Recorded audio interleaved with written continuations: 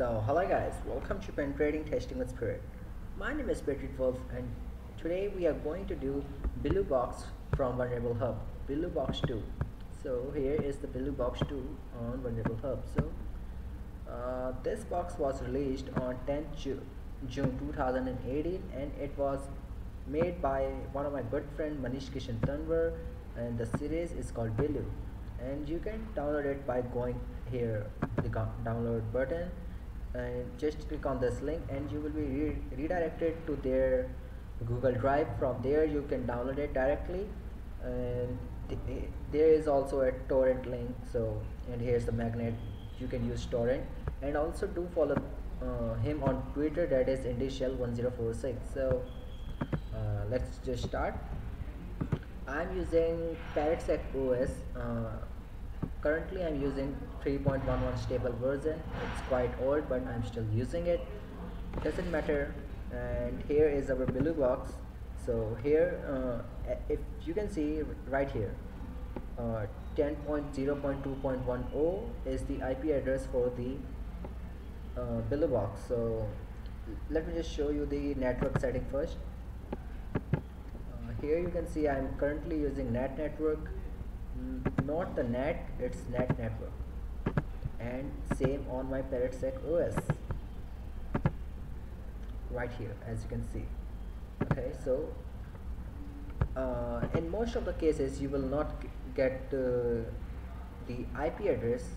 So for that, what we can do is just do ifconfig on your terminal, copy your IP address, and you can use netdiscover for this. Let me just show you the various options that you can use. Okay, so you can use -i for the devices like ETH0 and -r for the range. So we can use like -r and the IP address, that is 10.0.2.0 and 24, and just hit enter. So now within a couple of seconds you will get the IP address. We got the same IP address again. So it's pretty awesome thing that you can do. If you don't know it, then it's a great learning for you. So now what we can do is we can start our nmap -ss, sv, and sc. -ss is used for the sys TCP scan, and -sv is used for version scan, and -sc is used for the what it is, the default script. So we can directly type it, and here capital P small n is used for no ping, and just give your IP address and just hit enter. And within few minutes you will get the result. So if you will go back to the Billu Box, so here you can see other packages used, that is PHP Apache, MySQL, and Apache Tomcat. So these three are using on the Billu Box 2. So from this we can generally think that it's running on port 80, maybe on port 443, or maybe on port 8080, or anything. So the scan is complete. Let's just dig in. So I apologize for the voice. Actually I had bought this mic, BM800, but it's not working on my laptop. So just suggest me which mic can work on Linux. So here, as you can see, the port 22, port 80, port 111, and port 8080 are open. So on port 22, SSH service is running, and it's running on the version Open SSH 6.6.1.p1, and on the port 80, as you can see, it's running the service HTTP, and it's running the version Apache HTTPD 2.4.7, and on port 111 RPC bind is running, and it's running on running the version 2.4, and in last the port 8080 is running, and it's running the service same like port 80 HTTP, and it's running the version Apache Tomcat. So maybe there are a ton of ways to do the box, but today we are going to do it using Apache HTTPD. So let's just start. So first we need a browser. Just get a browser. I always prefer private window. So just get rid of it and just hit enter.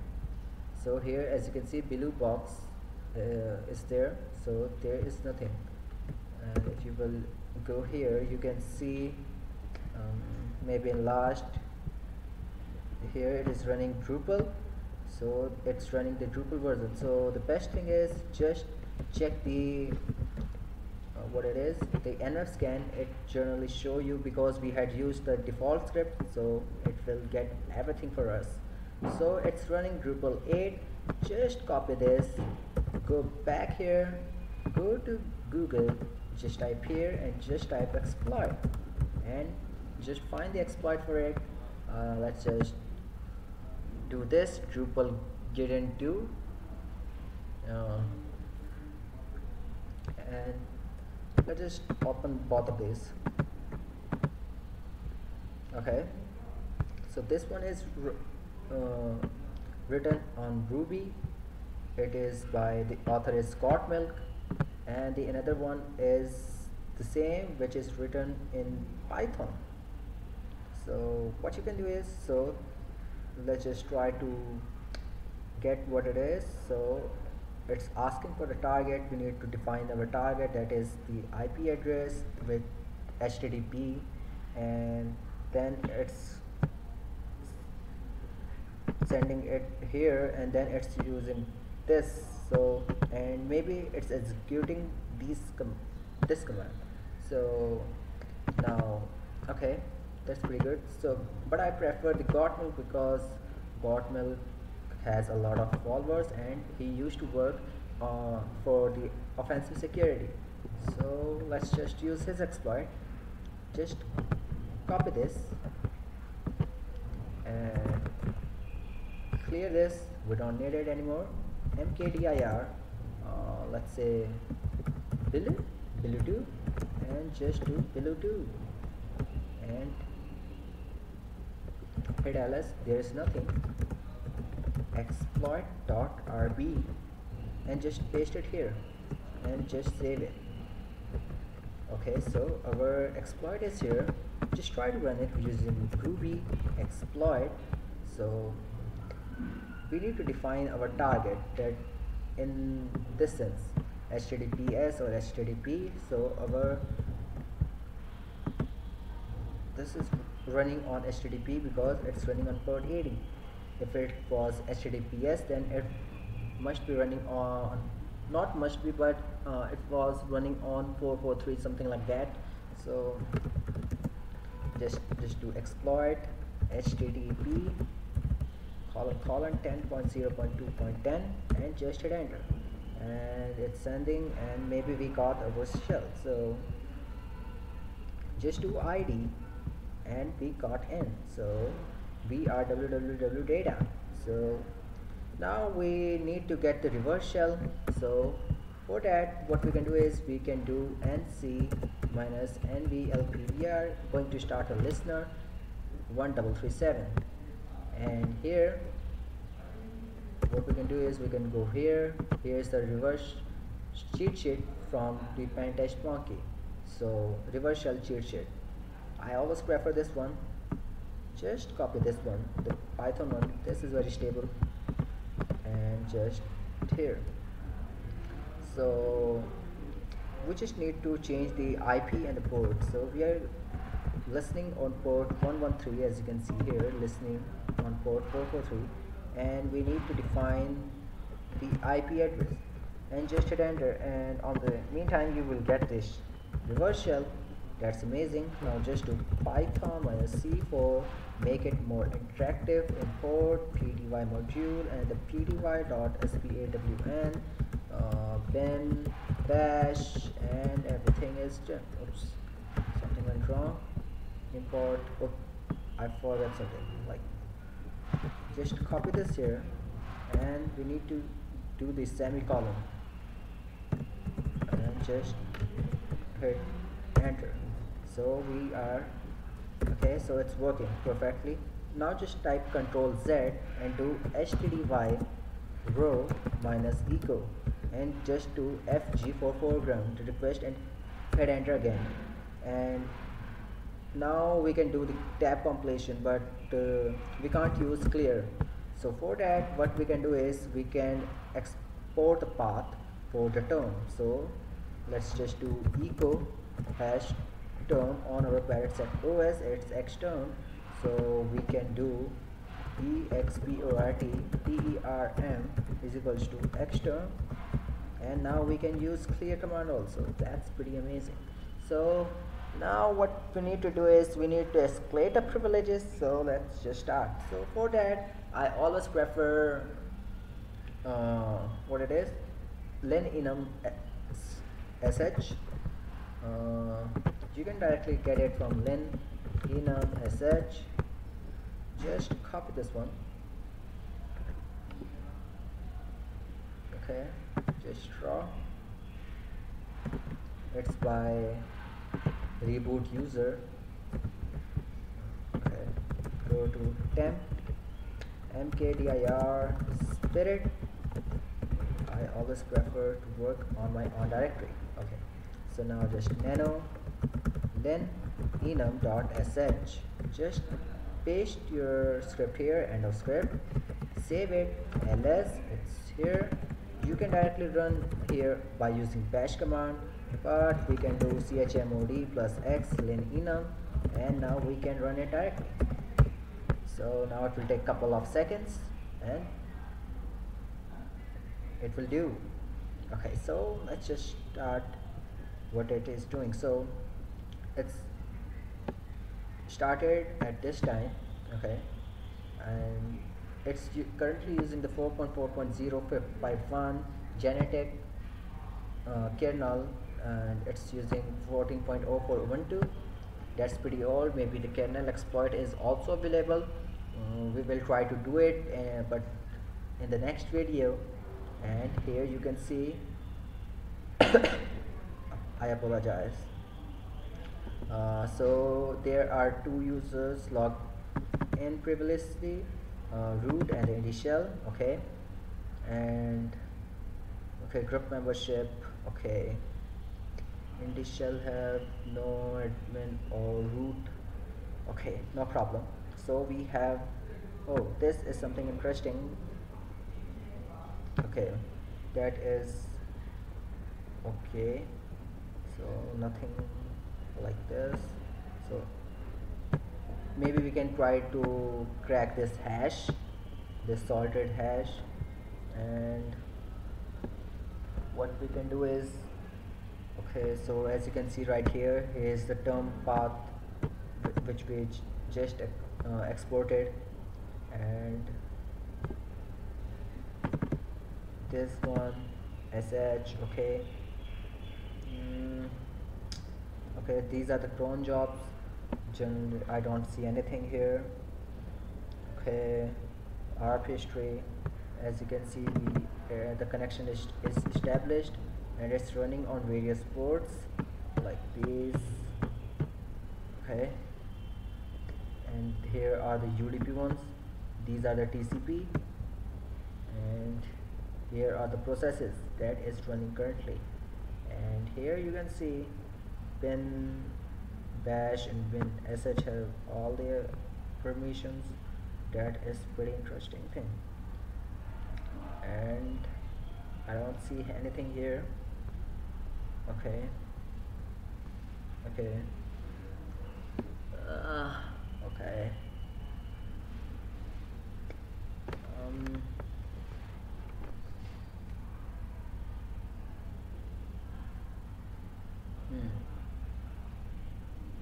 Okay, I can't see any important thing here right now. These are the useful file location, netcat, wcat, nmap, gcc curl. That is pretty amazing thing. And can we read write sensitive files? and here you will see that we can write on etc password. So that is pretty amazing. So if we will just copy this one, like clear, and just do ls minus la, and oops, sorry, what it was, la edc password, right? Just hit enter. So we have got all the permission to read, write and execute. Okay, so what we can do is we can write our own module on Python. Let's just do simply, we are going to use the crypt library from the Python. If you will go here and you will type Python crypt, and you will get it right here. So function to check the Unix password, and you just have to write crypt.crypt word salt. So let's just try it out. We are going to use Python minus C. We first need to import import crypt crypt, and we just need to use script.crypt and the password, maybe like spirit, and then we just need to define the hash like $6 salt. Okay, so this is the same thing that we got from there. Here, if you will, actually I'm trying to just guess it because it's using $6 and then the salt hash. I'm just trying to do it and just hit enter. Okay, it's not printing anything. Let's just type print here, and it's none. Maybe we have done something wrong. Let's try to change. Okay, so now just hit enter. Okay, we got it. Just we need to copy it. Just copy this and clear. Now do nano edc password, and let me just tell you, this root is the user, this x is for the password, and this u is for uid, this 0 is for uid, and this 0 is for gid, and this is root, and it can run bin bash. So what we can do is we can just replace this x with our salted hash and just save it. And now if you will do cat edc password, you will get, oops, there it is right here. Okay, so what you can do is you can do su root, and the password is spirit. Let me just copy this, paste it, and hit enter, and you are root. So ls root ls, maybe there is nothing. Okay, it also don't have any flag, like locate for flag, there is nothing. Flag dot text, there is nothing.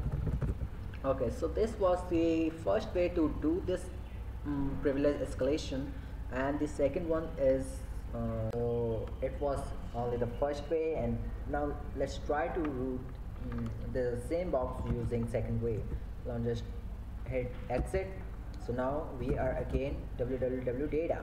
So now just find maybe slash minus firm minus 4000 for sticky bits or SUID, and then we can use like dev null for redirect all the okay. So here is interesting thing, that is opt as. It is quite different. Let's just do this, hit enter. It asking for the password. Okay, access denied. Okay, so because we don't have password, let's just think we don't have root password, so we can't just do it. So what we can do is, now what we can do is, let's just do strings on this binary and see what it is trying to do. So it's trying to run this command scp.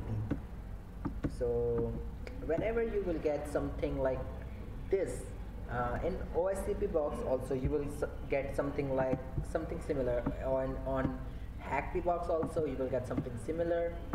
So what we can do is we can replace our bin bash or bin sh with this command, so it will execute the same scp, because it's trying to execute this scp from our path, like this one, echo slash path.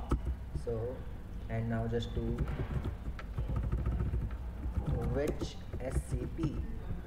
It's using user bin, and here you will see user bin is here is user bin, so it will try to execute the scp from here.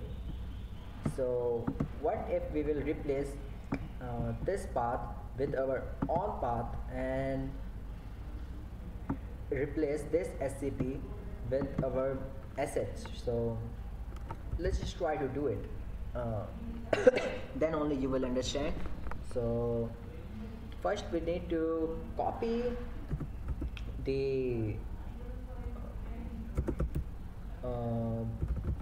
bin sh here on the scp. Just copy it on the same directory, bin sh, and do ls. So here is our sh. Now just copy the sh to scp. So now it's here. So now what we can do is we can export the path, export, export the path to, first we will keep the path path, the same path, and then we will try to add our on path, like maybe the binary path you can add directly. So what it will do is, let me just show you quickly. Echo path, now as you can see this path is added. So on the same way we will try to edit the path. So let's just rid of this path, we don't need it, suppose just do this. So now there is no path. Actually we will be needing this later, so what we can do is just paste it here for the other purposes. So do ls like this, we can't do anything. So first we need to where it was, yeah, here we had copied it and cp. So first we need to give it the executable permission. So for that we can use like do chmod, and it will say there is no bin chmod. We can use export, export path to bin, and just hit enter. And now if you will do chmod plus x on scp, then it will do exactly the same thing. So now what you can do is run the opt s and hit enter. Okay, so nothing really happened. Maybe wait, let's just check it. Okay, so it's not working. Maybe we had done something wrong. Okay, so let's just do opt. Okay, so we had exported our path also, echo slash path. so it's bin. We don't need bin, we need scp is uh, in the temp spirit directory, so we need to give this path. Let's just rid of it. Okay, see, so we can now don't use clear also. Export path to just do something like this, or maybe you can. Okay, so we can't use it. So okay, so now if you will do opt s, okay, so still it's not working. So echo slash path, okay, export export path to temp spirit and hit enter, and let's just try to opt s. Okay, so it's not working. Okay, that's export path to this and do ls, so we can do ls now. Let's just try to like something like echo bin sh to scp ls. Okay, so now it's done. Give chmod plus x to scp, and what we can do is we can now just get rid of the path.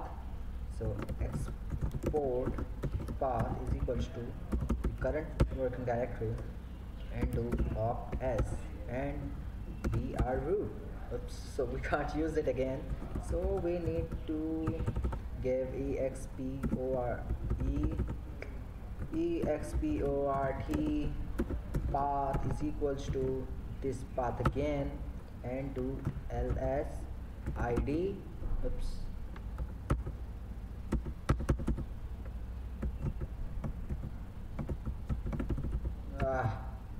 man, I ruined it completely.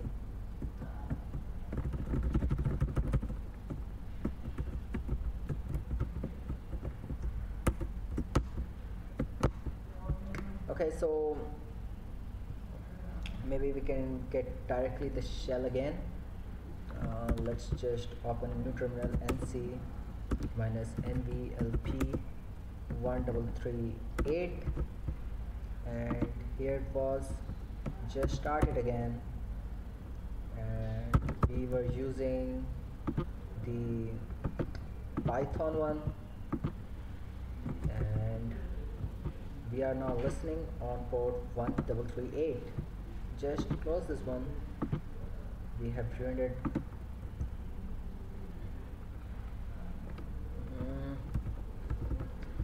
1338, and just change the IP 2.8 and just hit enter, and you will get the shell ID. We are here, and now if you will do something like python -c import import pdy dot spawn